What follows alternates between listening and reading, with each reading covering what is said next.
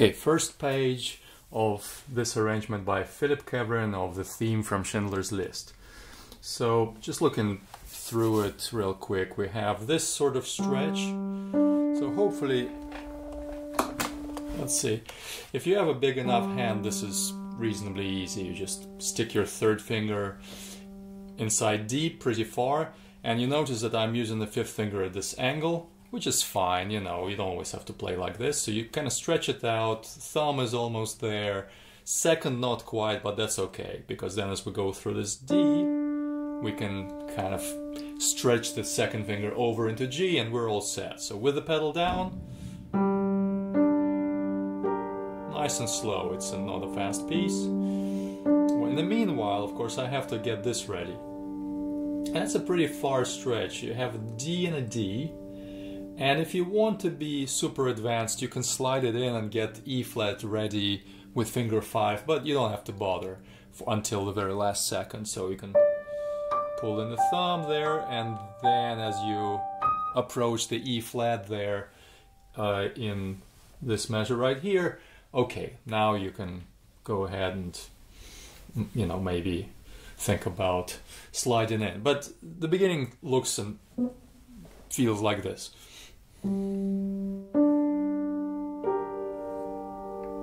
Now notice that I'm not holding the half note until the very end of the measure. I'm letting go because the pedal is down. Reset. And look, I'm really far inside the keys, so as I go into D, it's easy to reach the B flat. If I'm over here, you know, that's just unnecessary. Alright, so continuing.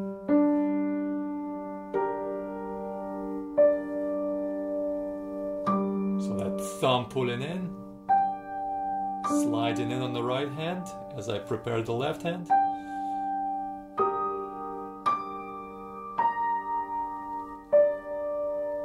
Now as I come down the right hand, I can either stay inside or pull back out. Since I don't have anything coming up where either my fifth finger has to play on a black key or my thumb has to play on a black key, I can take advantage of that fact and just kind of keep my default position with the thumb on the tips of the white keys. Now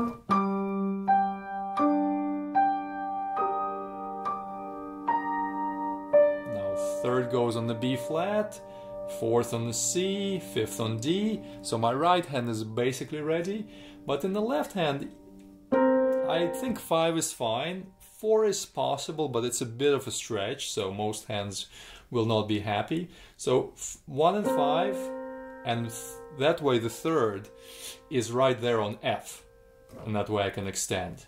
So from that,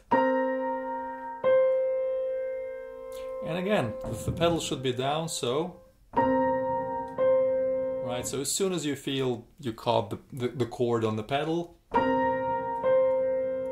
kind of opening of the left hand occurs. I'm aligned with the third finger right here. Okay, let's see what's around the corner. Here. Here it is. Reset. Now here you see in the red I put down 3, because if you have a 4, then you have to move it again. If I have a 3 on the D, it's easy.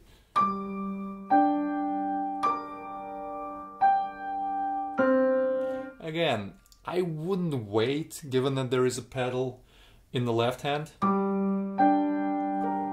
Right. Now notice, you can kind of see my nose right here, and it's not here in the middle, right?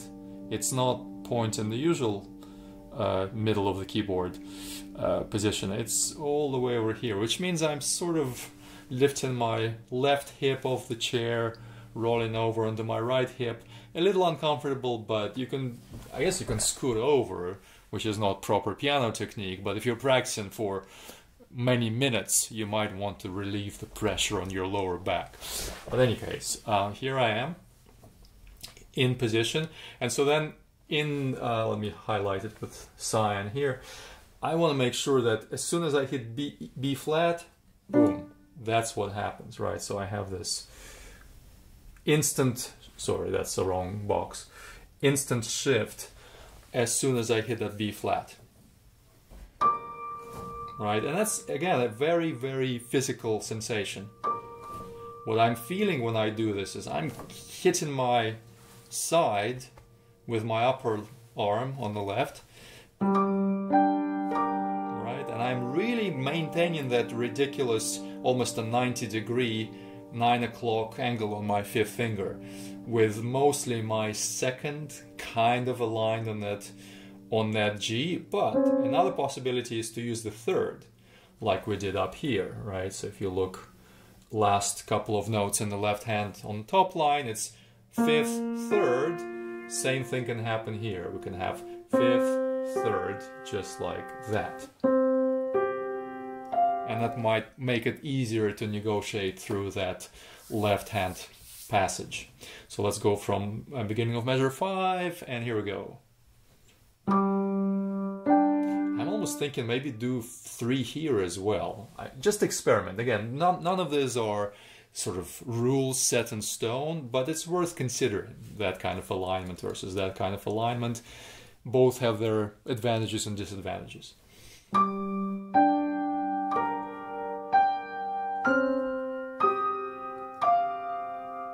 Right, you could even hear me kind of hitting some wrong notes because of the ridiculous stretch involved. But it's better to do that than to do this. Because all of this extraneous moving through the position rotations or deviations, I guess they're called, in the left hand is a little amateurish. If you want to develop proper professional technique, you want to maximize the stretch before it gets uncomfortable, truly uncomfortable, and minimize extraneous motions. So, and we get into measure 6. So a big jump here, I'll show it. You don't want to hold on to that second finger. You really treat it as a staccato jump into a new position with that swing over of the right hand as soon as you hit the F. So a couple of specific motions to really teach yourself to do. So downbeat of measure 6, that. Ooh, my thumb should be in the left hand here. So one more time, right? But before that, in the right hand, in the left hand, right? So right hand is sort of set, but then that's the jump. So this and that, you have this and then that. So first this and then that, as I play the right hand. So occasionally you'll have quick readjustments of positions in both hands, and you really have to practice it. Backward practice is where it's at, right? Let's do this. Just do that until it feels like this swing happens, and then from here. So first you hold the penultimate note of, or not penultimate, the last note of the previous measure right here, and jump. So tricky but doable. All right, measure 6. Tricky. I'm really bending my thumb underneath, and a lot of people would not like it, but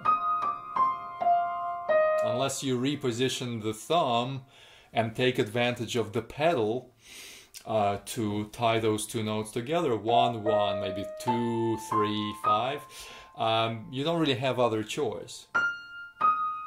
I mean, I guess you could do 5, 4, 1, 2, no, 1, 4, 1, 5. I mean, it's an uncomfortable right hand passage. So I think 1, 2, 1 works, but you really have to work that bending action in the thumb.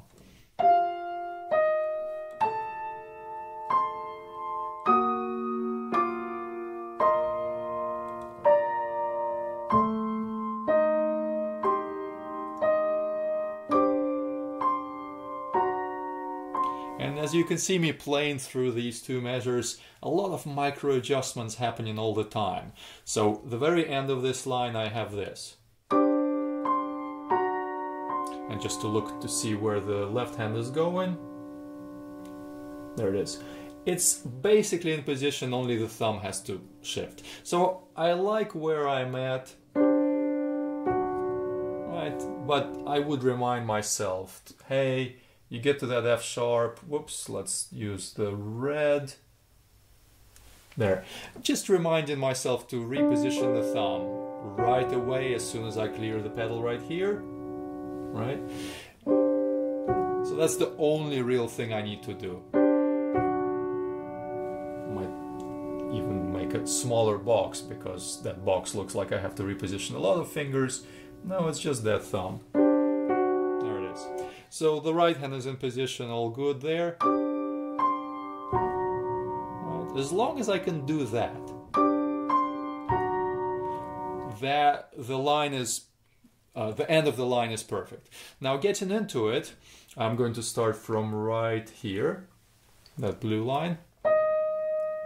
So the thumb has to move, right? It has to move to where? To G, because you'll see in a second, right there. Yeah, that G in measure 8, you can barely see it. That's played with 1, so pull it in. So if I were to notate it again, I would put it right here. Whoops, kind of large, but you know what I'm trying to do. Right, so I'm just really forcing my motions into the practice right away, otherwise it becomes a pain to get it right later on. What am I doing, right? Why am I moving again? Right, so I need to remember these things. Right hand is set once I move the thumb. Left hand is set once I move this thumb. Right, and that's all I'm practicing. I'm forcing these two motions to happen at the exact right time. And notice I'm always stopping in the same spot. Right, very specific adjustment. Didn't quite change the pedal. That's better. Okay, then let's move the blue line. Maybe starting from right here.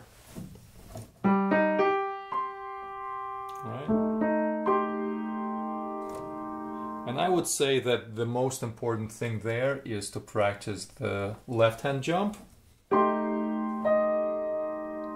I keep wanting to do this incorrect jump to a 2 because that's a much more common way to finger this shape, but it should be 3-4 because then I can do 2-3-1 in measure 8, which you cannot see in the left hand. But let's practice this. One more time. I shouldn't be playing all 3 notes. That's the position, and so sorry, holding the blue line. Right, and then as soon as I get off of that blue line, all I'm working on is that shift. Now I'm not even going all the way to where I used to stop. Let's color it with, I don't know, purple line. Right, I'm not even going as far as that. I'm stopping right here. Because once too many shifts have to be practiced, I find the brain just explodes. Right, so that's all I'm doing. Now, once you review these sorts of shifts and you sleep on it and the following day you come back to it, maybe now, okay, let's, kind of hard to remove this line, let's see. So let's say this next time you come to this, all right, you start here. Right, you're making sure that this happened. Oops, it didn't happen. Let's do it again. My right hand is in position, right, 5-finger position there. My left hand is in this position with the thumb extended to D, as shown by that red rectangle. Okay, so let's say I've set that up. I'm going to stop there. Actually, going to put a line right here put a line right here to show my stopping point. Okay, now starting from right here. Right, so I'm holding down all 3 notes in the left hand, these ones, Okay. Holding it, the pedal is down, and then I changed the pedal, I repositioned the thumb, and I stopped, because I want to fix that moment in my brain. Right? Okay, fine. Did it a couple of times, maybe then you go to put it down the top slide. Okay, here we go. Holding that, pedal is down. And then as soon as I change the pedal, reposition the thumb, I stop. Okay, then maybe starting from here. Already in position on the left hand. Remember pulling the thumb in. Now here, actually, I think I will change the pedal because the previous harmony is different, and so that change will occur. Right, so 2 pedal changes, 2 position changes, first in the right hand, then in the left hand. Okay, and then I'm gonna delete this, redo the pedal, and now starting from here. So I'm holding this, both hands are where they are, and now pedal is down. Ooh, hard. So as soon as I get off, I need to move the left hand. And I'm not doing the right positioning, right? I'm going for the second finger, I should be going for the third finger.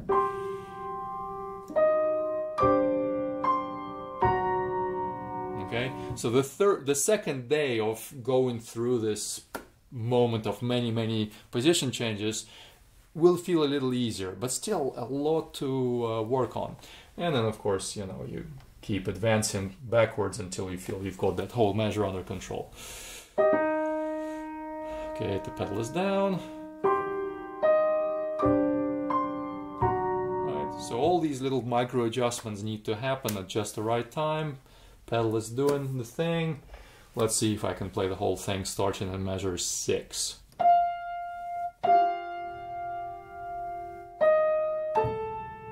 I don't even know if I want to necessarily change the pedal too often. Definitely here, definitely change it right there. Maybe here to clear it, definitely here, and then like that.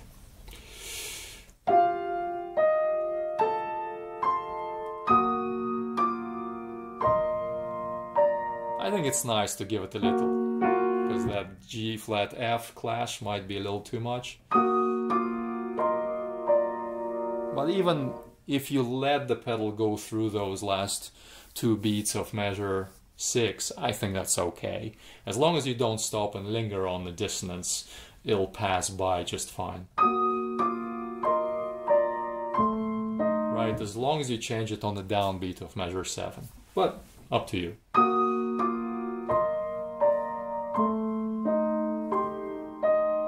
Right, so what did I do wrong? I kept finger 3 on C, right? And the idea is in measure 7 to replace it with 4.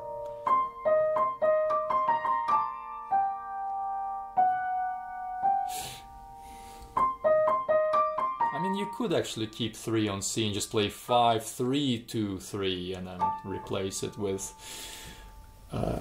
replace 3 with 4 later. I don't know. Let's do what the fingering says. It has logic behind it, so let's try it. Right, so 4.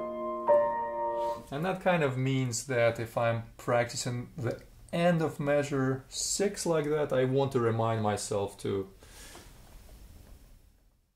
readjust my position right there.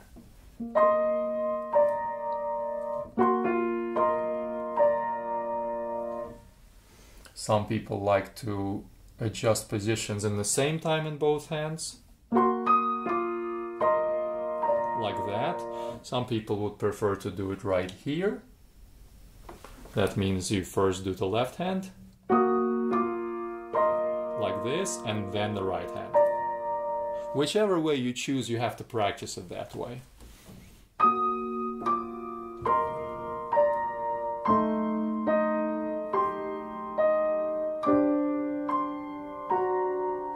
what's nice is after having practiced the measure 7 so thoroughly, I find, oh, my fingers know exactly where to go. Anyway, so a little bit of that backwards practice on that measure 7. Let's see what else is on this page.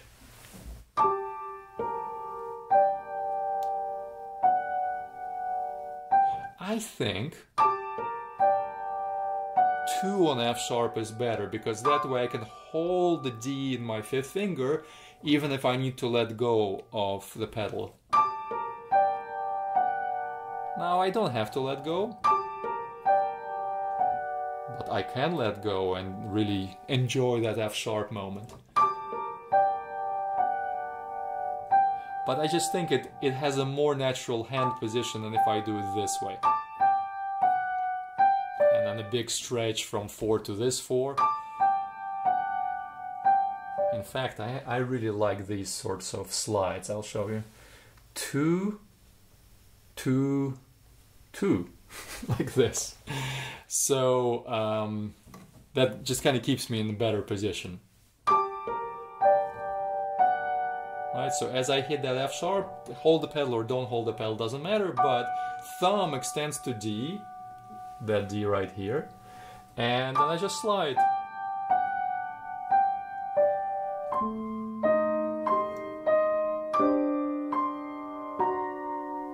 Yeah, that's a nasty little thing right here.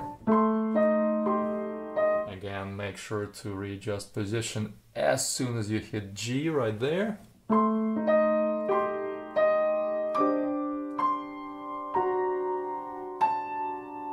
Yeah, I'm a big fan of these weird fingerings, look.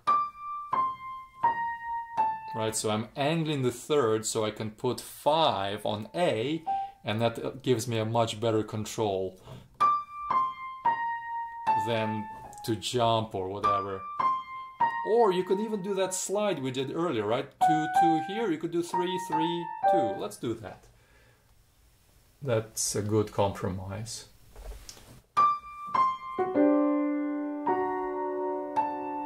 Now,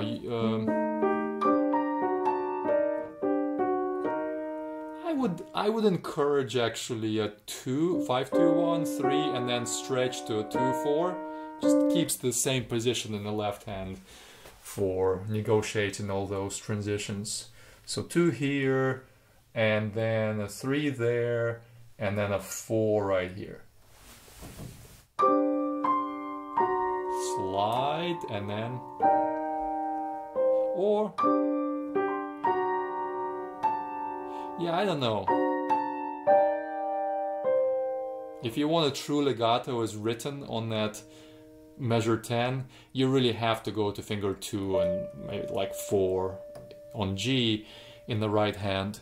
But given that we can use the pedal, then I think 1, 1 is fine.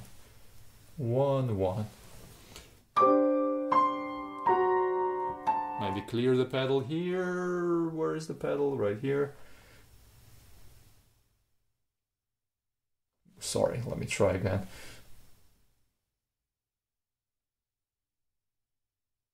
Something like that, right? And so on.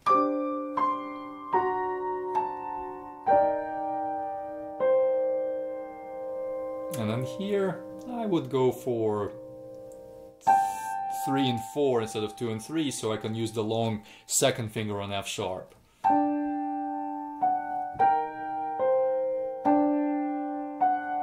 And then yes, it keeps prepares 5 for the B flat, it seems, but you can just pick up 4 and place it where 3 is, or 3. Right, you've got the pedal to do that. I just don't enjoy having to use 1 on black keys unless I have to. But again, it's not a big deal if you stay with 2, 3, 1 like that. The advantage of 2, 3, 1 is of course that you stay with the 2nd finger on G. So yeah, let's do that. You know what, it's... Again, a lot of choices have their own advantages, their own disadvantages. You just have to choose which one you go with. But The important part is this moment. Now I'm putting that position change there just in case you decide, hey, maybe that extra pedal clearing on the fourth beat is desired. So, right, and then you change both hands. So, something like that.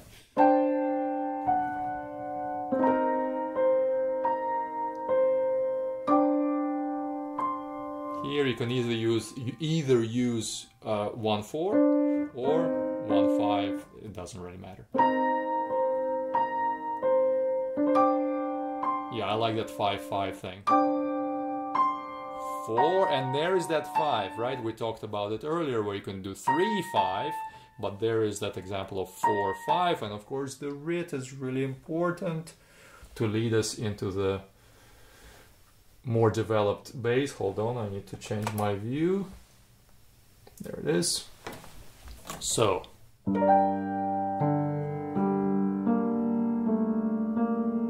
I would encourage this fingering there, simply so that I can keep my thumb on G, right? Thumb, 2, 3, 2, thumb, right? Just makes it a little easier. In the meanwhile, we need to do something like that and that. Wherever you move, just do it there all the time. Right? So that motion of preparation is coordinated with whatever the left hand is doing.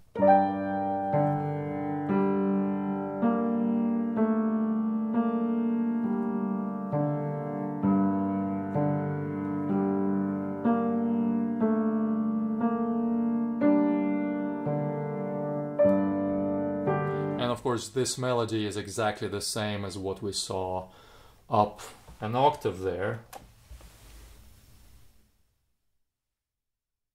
Of course, my computer decided to get stuck again.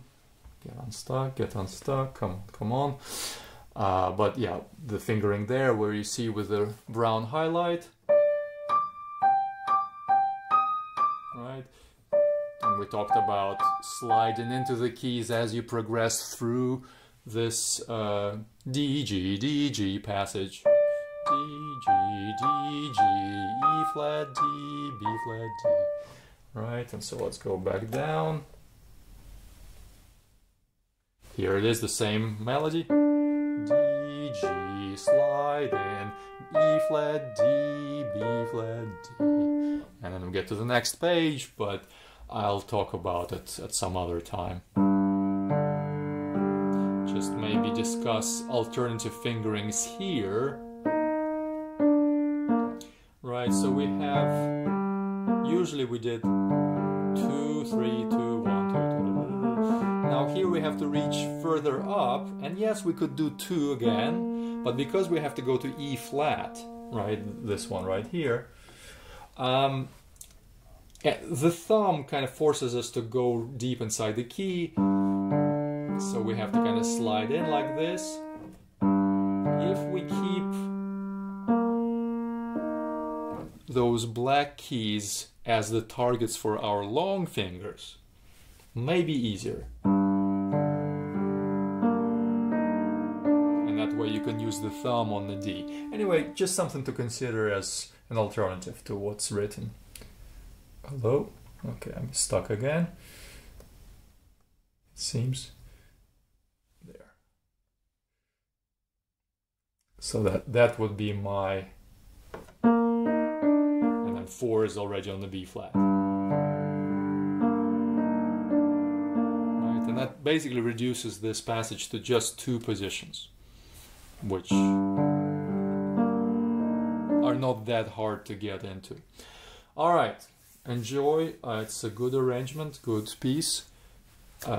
That's it. Ask questions in the comments.